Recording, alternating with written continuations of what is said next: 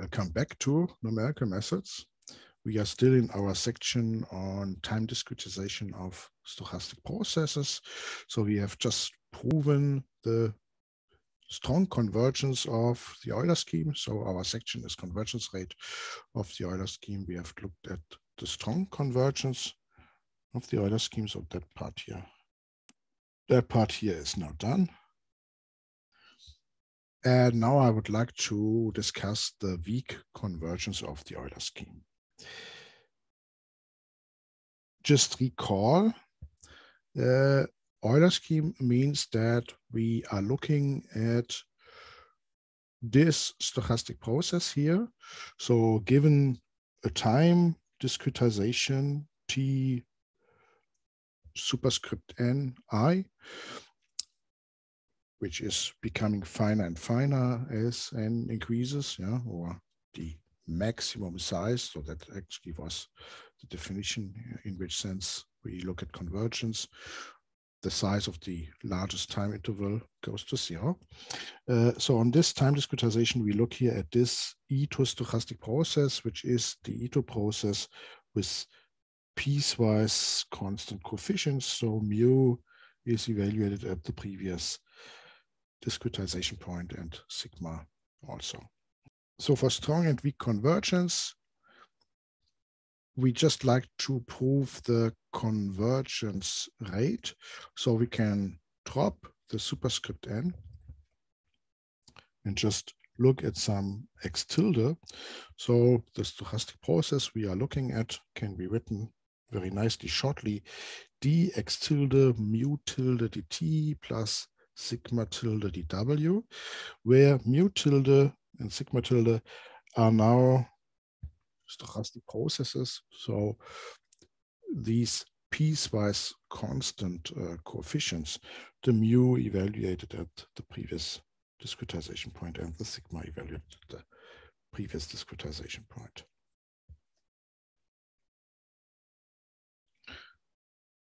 What I like to prove in this session here is the weak convergence. So, and I just prove the weak convergence order. So we will prove that we have with the Euler-Scheme order 1 weak convergence. So I like to prove that. And we already had remarked that weak convergence is the type of convergence that is most relevant to us, at least, for example, in the application valuation of financial derivatives. So I would like to look here at this error term, expectation f of x at a given time t for a fixed given time t and a fixed test function at fixed Lipschitz continuous function f. To prove the weak convergence, and the proof is really quite nice, I like it, I need Ito's lemma and Feynman-Kac theorem. So I will shortly recall the two, so just state the two, but I will also give you maybe a short intuition to Ito's lemma and to Feynman-Kac theorem. And having these two, the proof is not so difficult. So we shortly recall some results. Here it's Ito's lemma and Feynman-Kac theorem. So for Ito's lemma, this is here maybe one possible version, say in n dimension. So let x denote an n-dimensional E2's process. So x has component x1 to xn. So every component is an E2 process. So I have dxi is mu dt plus sigma dw, mu I dt plus sigma I dwi. So now each component has its own mu coefficient, sigma coefficient, and its own Brownian driver. So I'm writing here the n-dimensional stochastic process where every process has its own stochastic driver. So there is here a dwi, and for the dwi, I then have a little sub-model. I then have the specification that I allow a correlation structure. So dwi, dwj is rho ij dt. You can also specify the process in a different form. So say you have dxi is the sum lambda ik duk, where uk are independent Brownian increments. So this means that you have a vector of a Brownian increment, and the sigma, or let's call it then lambda, becomes a matrix that maps from the vector of dw to the vector of dx. But this formulation is equivalent. People who followed maybe my lecture on interest rate models know that sometimes one form of writing the process is better than the other form, but they are equivalent. So now I use here this formulation with a correlation matrix. So rho II is of course 1. This is a correlation matrix, the instantaneous correlation of the Brownian increments. But this specification doesn't play a big role to the ethos lemmas. What's happening now in the ethos lemma is that I consider a function g from t and x, t the time, x the state space, the image space of my random variable x. So this is a d-dimensional vector, so I can map into a different dimensional space. And I consider the stochastic process formed by applying g to x. So y is g of t and x of t, capital X of t, the stochastic process. So the claim is this is also an ethos-stochastic process. So this is a d-dimensional ethos-stochastic process. So if it is an ethos-stochastic process, then I can write the process in the differential form dy, and what ethos lemma is telling me is how does dy look like? So what are the coefficients dt and dw or dwi, because we have multiple dw's here involved. What are these coefficients looking like? So ethos lemma looks a little bit like a Taylor expansion, cut at a certain point. And the little surprise is that the first order derivative for the y involves the first order derivative of the x, but also a second order derivative. So this here is just the chain rule. It's just the chain rule, but there is an additional term to the classical chain rule, which involves the second order derivative of the g.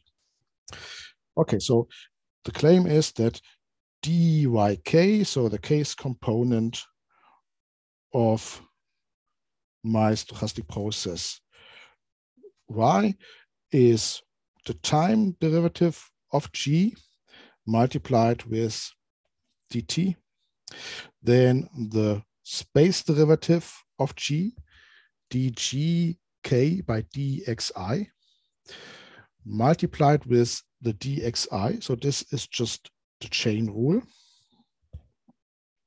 but then plus 1/2 the second derivative of g multiplied with the dxi dxj. Okay, so the first two parts can already be written in the ethos-stochastic process form, because you can just formally plug in here that the dxi is the mu I dt plus the sigma I dwi. So you see, just formally multiply this out, you have dgk by dxi mu I in front of a dt, and dgk by dxi sigma I in front of a dwi. And you see that the i's run here from 1 to n. So the case component of y could have many dwi's, so it has maybe a mixture of many dwi's, but that's not a problem. It's still an ethos-stochastic process. So I have to explain what's the part here, and this part here just comes by formal expansion. So I just do a formal expansion. So what does it mean? I just multiply here mu I dt plus sigma I dwi. I just multiply this with the corresponding term mu j dt plus sigma j dwj. So I get a mu I, mu j dt dt, and then I follow just these rules. A dt dt is 0, a dwi dt is 0, a dt dwj is 0, and the only thing that remains is this correlation term here, dwi dwj, which gives me the rho ij dt. So actually, you can immediately see that here you get a sigma I, sigma j, rho ij dt. So you get another coefficient in front of the dt part. And you already know for our log normal process, it was a minus 1/2 sigma squared. Correlation was then 1. Yeah, it's just 1 dw. That popped up if the g is the logarithm. Okay, so this coefficient here is sometimes also called gamma ij. For example, later in the Feynman-Kac, the thing will appear again. So that's Ito's lemma. I can express the Ito process that is formed by applying a function to another Ito process. Maybe this term here is a bit obscure. Okay, why do we have the second order term? Why is it not just the chain rule? And an easy way to get an intuition for why this is happening is, and I sometimes like doing this, is looking at a numerical implementation. For example, if you approximate the Brownian increment, so my dw part, if you approximate this guy by a Bernoulli distributed increment. So I just introduce now, say, a delta b, and the delta b can be plus square root of delta t and minus square root of delta t, each one with probability 1/2, so Bernoulli distributed, a very small experiment. So I just have here that I can go up with a certain probability, with 1/2, and I can go down. And I can maybe repeat this experiment. So if I take the sum of all those moves up and down, my picture will look like that. So I will go up, down, okay, up, down again, or again up. So I always have these small delta b, and we have from the central limit theorem that in the end, the probability distribution that we observe here converges to the normal distribution. So we take the sum of independent increments, so it converges to the normal distribution. So you can just consider the sum of these guys as a delta W. Well, that's actually a numerical method to approximate the normal distribution, one that we have not discussed in our section before, but it's just the binomial trees. So if you have the intuition in mind that now you can approximate a large delta W by many small delta Bs, but actually my Brownian motion is just also the sum of delta Ws, you could just think that you replace the smallest delta W with a delta B. So just consider maybe for a while the approximation that I consider my stochastic process, instead of having a delta W, for example, in the Euler-Scheme, it has a delta B. Actually, the Euler-Scheme with a delta B, this is also just a numerical method. And with this funny little approximation, you can sometimes get a nice intuition what is going on, because you immediately see the properties of the delta B pointwise. The expectation of the delta B is just 0, like for the Brownian motion, expectation of delta W is 0. And the variance of the delta b is just the delta t, because I take delta b squared, and delta b squared is the delta t in both events. So I get delta t with probability 1. So the interesting thing is that actually I have this here really pointwise, while actually for the Brownian increment, it's expectation delta w squared is delta t. So that's maybe the nice simplification. So now let's look what happens if I have a function. So now that's the Ethos lemma situation. I have a function g, an arbitrary smooth function that has a Taylor expansion. Yeah, g of x plus h is g of x plus first derivative times h plus 1/2 second derivative times h squared, and so on. And now you consider an Euler step of a stochastic process. So I consider a delta x, but I replace my delta w with the delta b. Yeah, so I consider, say, an Euler step. Delta x is mu delta t plus sigma delta b. Yeah, so just my small up and down movement approximation. And just do what Ethos lemma would do. Yeah, just plug in the increment in my function. So just plug in h is delta x. So look what's happening if I move with the x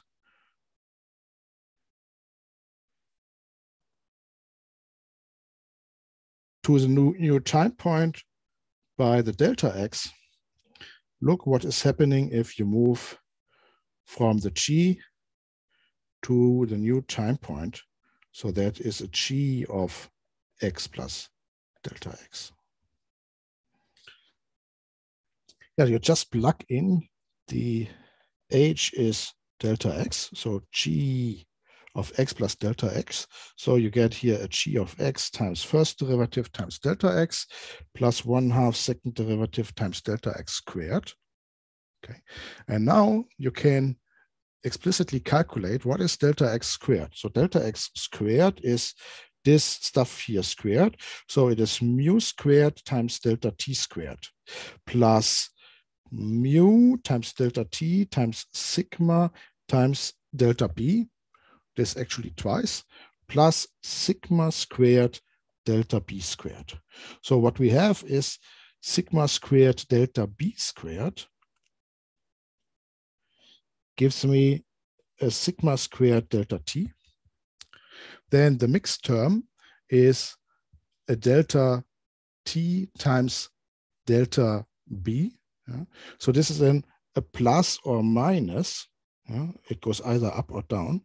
A 2 mu times sigma delta t to the power of 3/2. It goes up or down. And the mu squared delta t squared is a mu delta t squared.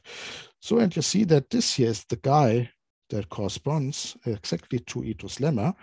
The delta b squared from the second order, from the convex part of the g, gives me explicitly a delta b squared and delta t.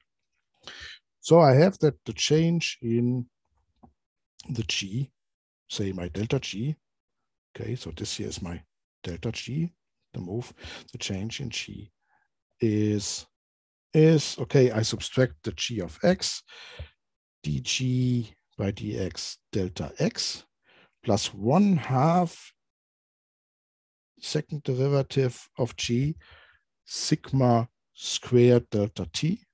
So I get this part here. And then I have some higher order terms, okay? So I don't care. Everything that is larger than or has a higher exponent than 1 for the delta t, I put in there. So you see that you get in this little time discrete analog, you get exactly this term which corresponds to the term from Ethos lemma.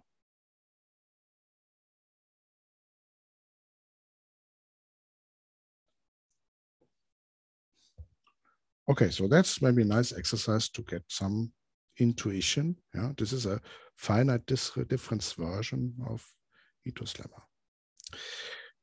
The next thing I need is Feynman-Kac theorem. And while Ito's lemma is looking at the stochastic process evolving forward in time and gives me also for the function now, g of this stochastic process, the evolution forward in time, Feynman-Kac tells me something if I go backward in time. So let's say notation x denote a stochastic process. So x is a d-dimensional Ito process, x1 to xd. Yeah. dxi is mu I dt, sigma I dwi. I also have here the correlation structure behind. dwi is dwi dwj is rho ij dt. So it's the same specification as before. Then I look at the solution V of the following partial differential equation. So when this partial differential equation goes backward in time, or you can think of it as going backward in time, because here I prescribe a final condition. So there is a function phi given at the final time.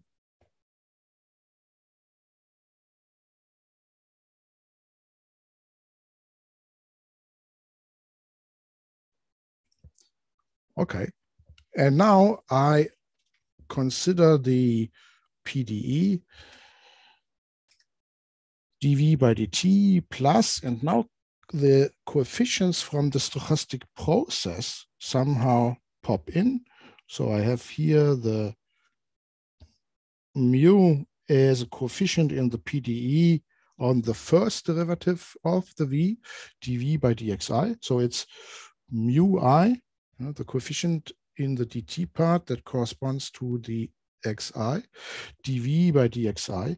And I also have a coefficient in front of the second derivative. So for the second derivative, it is gamma ij, second derivative of v dxi dxj. Yeah? So 1/2 of the second derivative sum over all possible second derivatives. Yeah, so it's a symmetric matrix. Then you count every element 1/2. Okay, where the gamma ij actually are exactly the sigma I, sigma j, rho ij. Yeah? So this corresponds to the coefficient that we get in the Ito lemma in front of the additional dt part that comes from the second order dxi dxj. So to some extent, all those guys here are associated with a time change, with a time derivative. There is the time derivative of the function v, and for the stochastic process, I have the coefficient that tells me how the process changes in time, multiplied with the function, how it changes.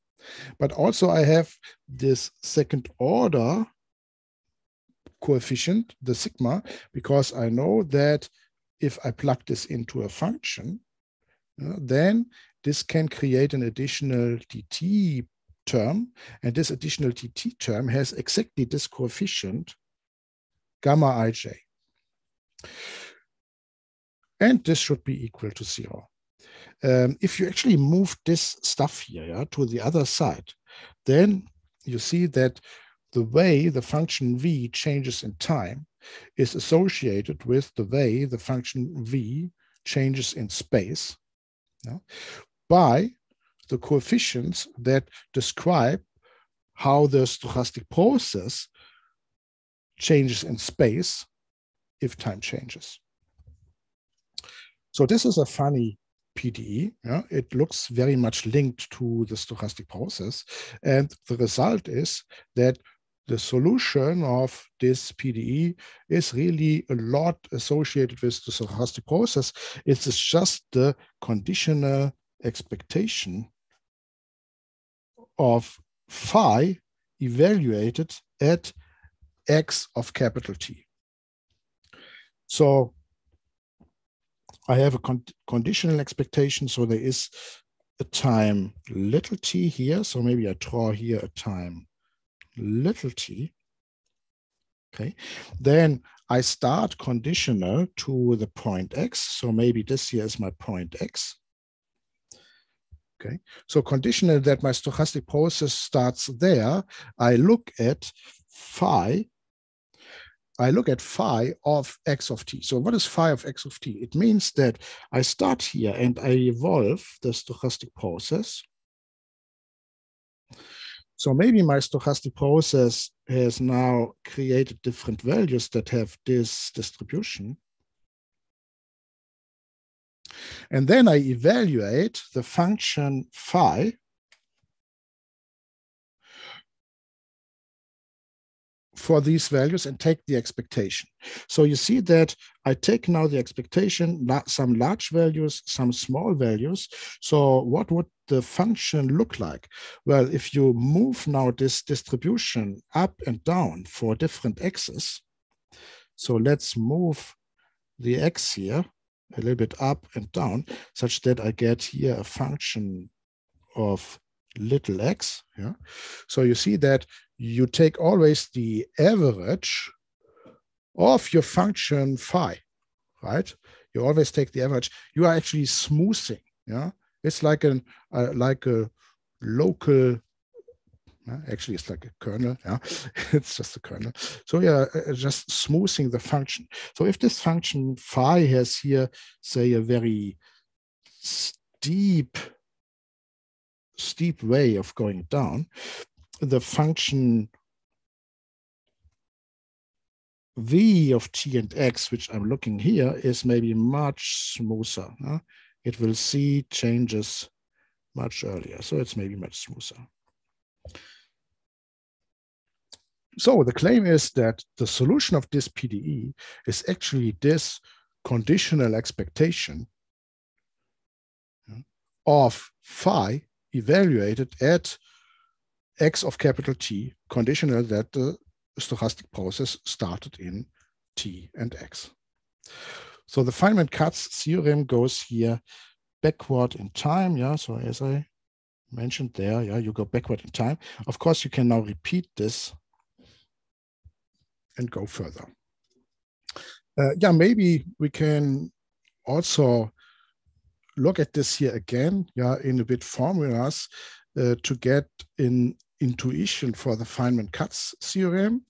So this is to some extent what I just have drawn. Okay, let's consider a discrete time step, say from the final time, that was my time capital T, to a previous time, say little t, which is my t capital T minus delta t. So I go time step delta t, yeah, backward. Consider for that the change of the stochastic process. So I just consider the change of the stochastic process with an Euler step, delta x. So I have delta x of t is mu of t delta t plus sigma of t delta w. My little t is now the point one time step before the final value.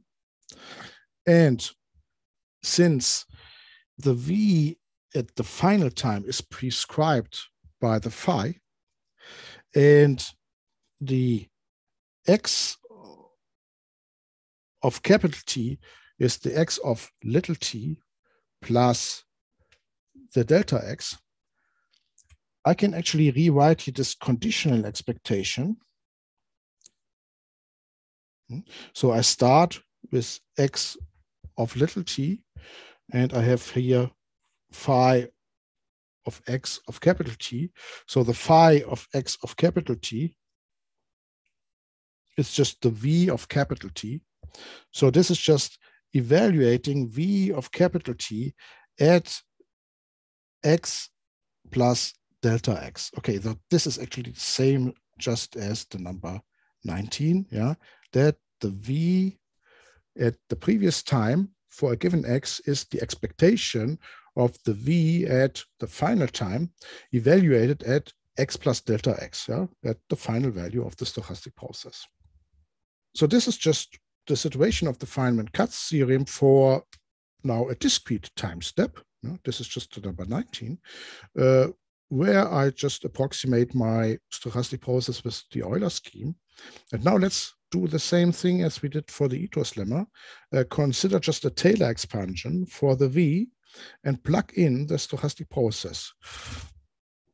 So if you have a Taylor expansion for the V, it means I now do expansion in state space X, no? So not in time, in state space X.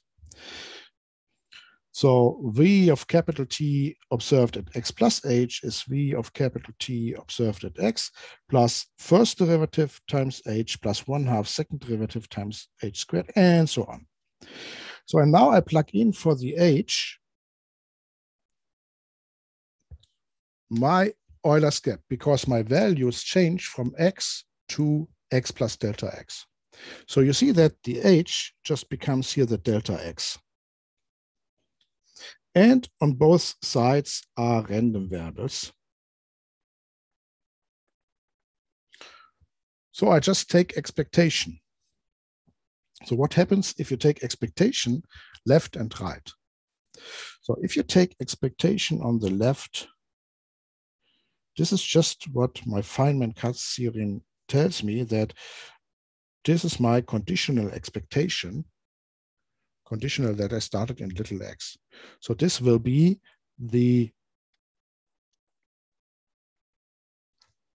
v of t and x. So this guy here is not a random variable, so this will just stay. Yeah. Also that all these guys are evaluated at capital T. Yeah, they just stay. But this guy here, the delta x, okay, this becomes a mu delta t plus sigma delta w. Taking expectation sigma delta w, yeah, this will just be a mu delta t. And this here will be just a sigma squared delta w squared, which is a sigma squared delta t. Okay, so you see that you get a mu delta t here and a sigma squared delta t here. Yeah, so change in space translates to change in time. So that's here, taking expectation, the delta x term becomes a mu delta t, the delta x squared term becomes a sigma squared delta t. And this is a finite difference version of my PDE. Yeah, because now you can divide by the delta t. You can maybe move that guy to the other side with a minus, and you have that this guy here is actually t plus delta t, and then you just divide by the delta t. Okay, and you see that this here is a finite difference version, a finite difference of the dt derivative, dv by dt. So going backward with this conditional expectation, the function that we started with here has a certain change in its dependency on the x coordinate. Yeah? And this change is actually then described here by this PDE. So maybe now you have a nice intuition for the Feynman-Kac theorem. Okay, so we have two ingredients now, Ito's lemma and Feynman-Kac theorem. Ito's lemma somehow describes how a function of a stochastic process evolves as Ito process forward in time. And Feynman-Kac describes if we look at the conditional expectation process, so going backward in time, conditioning, then if you have multiple time steps, these conditions are all conditional expectation due to the Tower law. So you can just combine if you have multiple time steps. Then we know how this evolves backward in time in terms of a PDE. So I like to use these two for proving weak convergence of the Euler-Scheme. So this is here my theorem. Weak convergence of the Euler-Scheme. I assume that the initial value is deterministic. Mu and sigma are sufficiently smooth. So in the end, I need two estimates derived from mu and sigma. And the result is that my Euler-Scheme approximation converges to the true solution of the SDE with weak order 1. So weak order 1 means that I can bound expectation with a Lipschitz continuous function f of x of t. I can bound the error of this expression by c times h to the power of 1.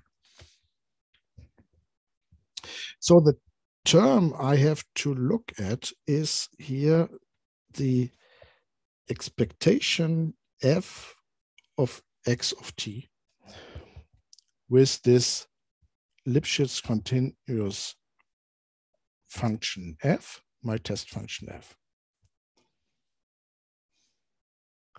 So how do we prove this? Okay, so the term I have to look at is the expectation of f of x of t. And now I consider the guy that appeared in the Feynman-Kac theorem. I do not consider the expectation, I consider the conditional expectation, conditional that x of little t is equal to x. So I have the same picture.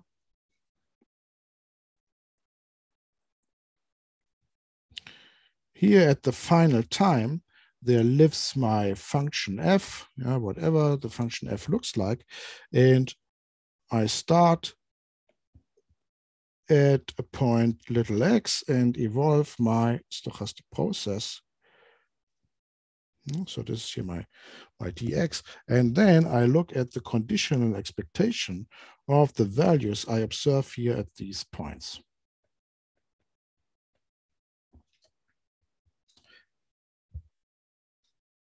I know that I can apply now the Feynman-Kac theorem.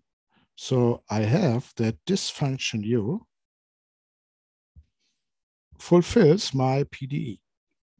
So du by dt is, or du by dt plus mu, du by dx plus 1/2 sigma squared, second derivative of u with respect to x is equal to 0. And now comes a very funny trick. I would like to look at this term here for the true solution. So the x of capital T, the x being the true SDE, and for the Euler-Scheme approximation, x tilde of t. So what I do is I will plug in for the x here, the conditional, the Euler-Scheme approximations. Let me maybe just copy the picture.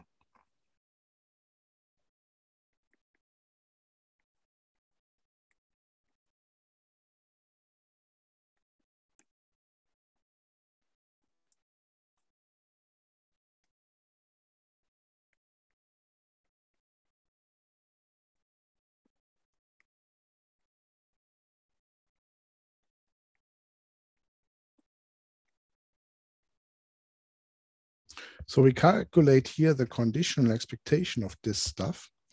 And I consider this now.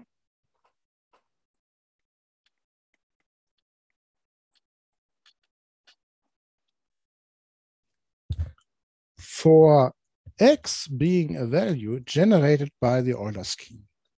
So this means that I generate here the values using my Euler-Scheme approximation, maybe this x here. Okay, you know that the Euler-Scheme doesn't look like a piecewise constant, yeah?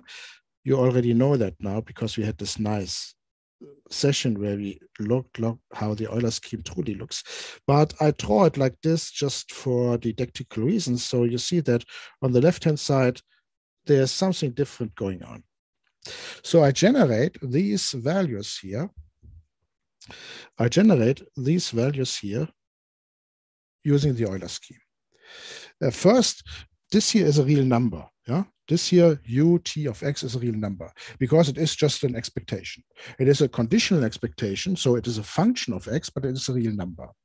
If I now plug in a random variable for this x, then u of little t and capital X tilde will be a random variable.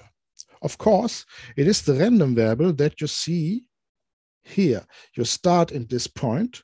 So this point here is the omega, yeah, the path where you arrived here. This is the omega. And then you calculate from this point, say you calculate the stochastic process.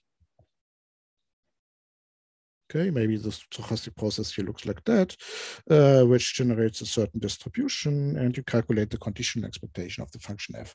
So it is a random variable because it depends where the point ended in time little t.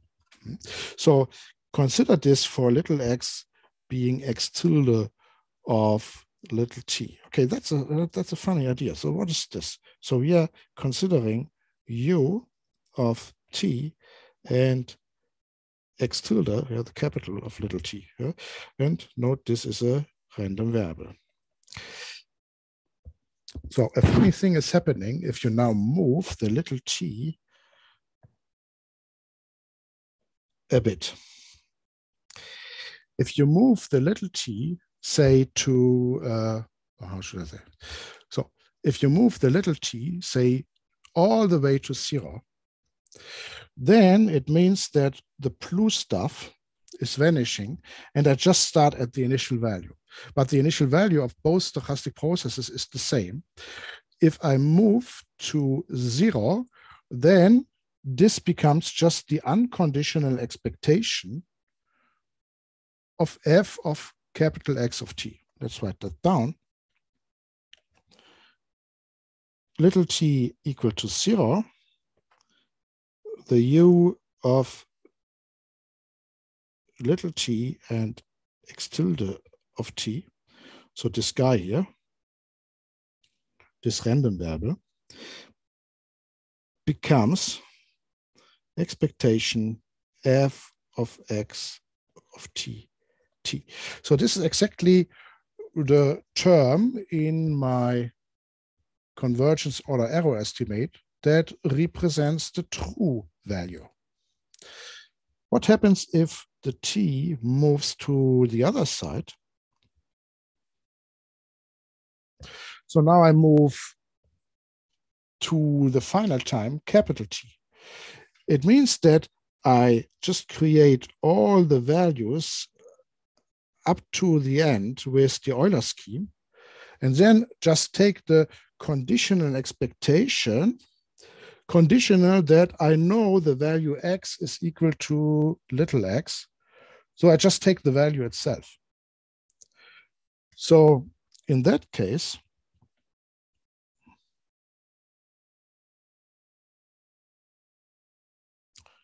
the u of little t x tilde of t is, well, I arrive at the point x tilde of capital T, and I evaluate the function at this point and take the expectation, but this point is conditional to the final time. I mean, the conditional expectation is just doing nothing. Yeah, the distribution is Dirac delta, if you would like. So it's just the f of x tilde of capital T. So it is still a random variable. Yeah? So I mentioned this object here is a random variable. It becomes the deterministic value. Yeah? It's an adaptive process. Yeah. So if I move to t equals 0, and it becomes this f of x tilde capital T if I move to the other side. So if I then take expectation of this, yeah, okay, taking expectation doesn't change anything, but taking here expectation of this guy will create here also an expectation. So this is now a nice thing. Yeah, I have the function u of little t x tilde of little t, and if I take the expectation of this and I vary the x and I vary the little t, then this will vary between the true value of expectation f of x of t and the approximate value, so expectation f of x tilde of t. So this is exactly interpolating between the two values. And the nice thing is that I have here a stochastic process. So what I can do is I can look at how is this stochastic process changing over time. This is the du. And the error I'm interested in is the integral over this du. So integrate from 0 to capital T du. Actually, the expectation. But so how does the du look like? And this is where the next ingredient comes in. It is Ito's lemma. Because u is a function of a stochastic process.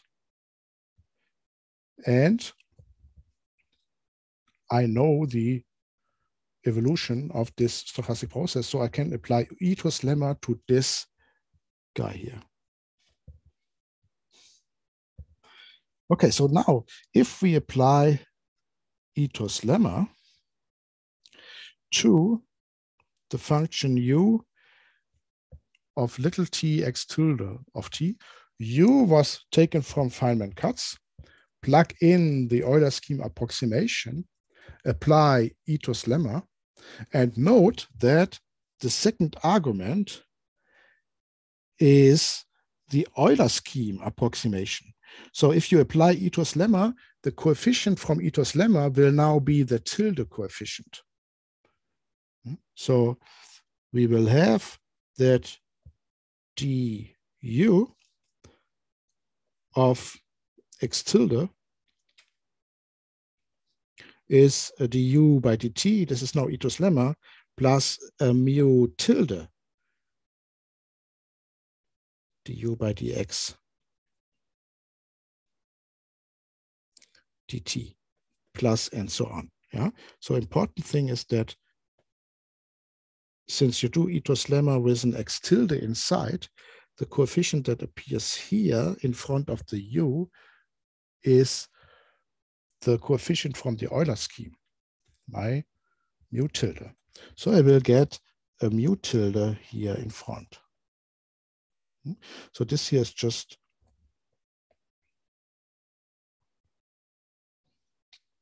Ito's lemma. So I have Ito's lemma for the du, and I know that integrating du from 0 to capital T is the upper bound evaluated minus the lower bound evaluated. So it is u of capital T x tilde of t and u of 0 x tilde of 0. Yeah, but I know that these guys are already this one and that one. So if I take the expectation of this,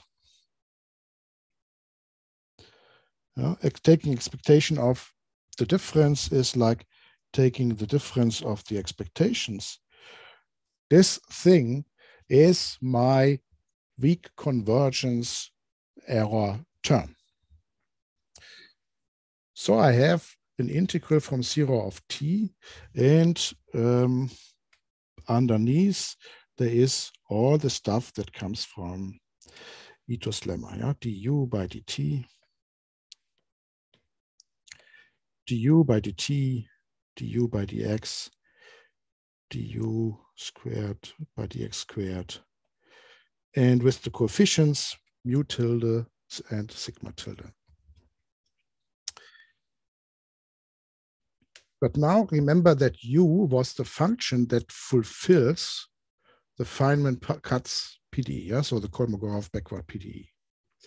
So I know that du by dt has a certain relation to du by dx and du by dx squared. Yeah?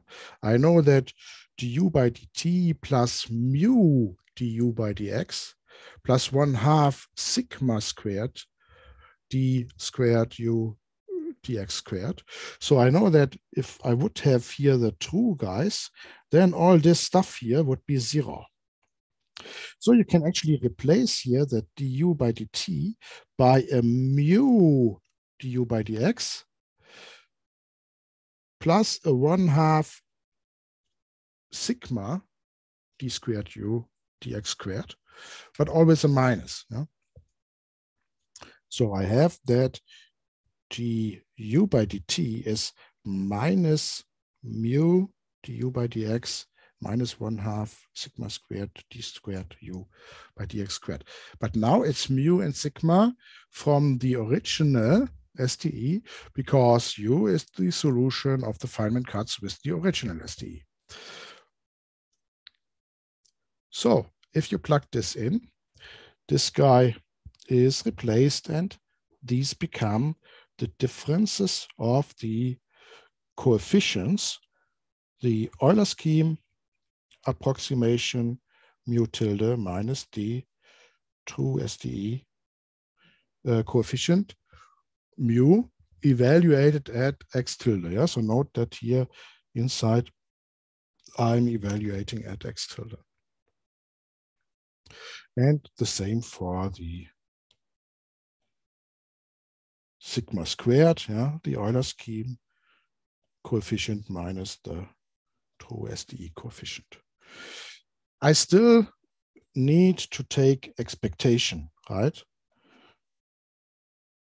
I still can take here expectation of all the stuff, which means I also take expectation on the right-hand side. So you see this here is just a martingale. Yeah? So expectation of this here is 0.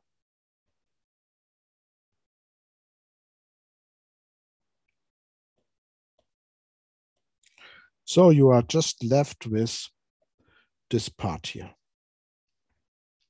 Expectation of integral from 0 to t, the difference of the coefficients. Okay, and that's something that we can nicely estimate if the coefficients are smooth enough. So taking expectation and recalling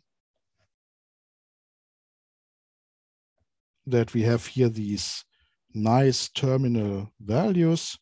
So if the time moves all the way to the final time, it's f evaluated at the Euler-Scheme approximation. If the time moves all the way to the starting time, it's expectation of f evaluated at the true STE. So then I can estimate my error term. Okay, and to resolve that, my mu tilde is defined piecewise on these intervals. You can maybe also just write here the integral as a sum of these partial integrals. And you know that you can now replace here the mu tilde by, okay, so from ti to ti plus 1, this here is just the ti x tilde of ti, on this interval. And the same here. So this is the sigma ti x tilde of ti squared on this interval. So you see the time differs by the time step size, and yeah, the evaluation time of the stochastic process is the same stochastic process. It's just the Euler-Scheme stochastic process also differs just by the evaluation time. Yeah? So there's no x involved here, the capital X. Yeah, to conclude, yeah, you can now just estimate these two guys. Yeah, we have continuity, Lipschitz continuity for the coefficients, so we get a c times h. Yeah, and then we are just done. Yeah, this integration gives me again just a capital T, a constant, and I have strong convergence order. And I have weak convergence order 1. So that was the proof of the weak convergence. And that was it for today. Thanks.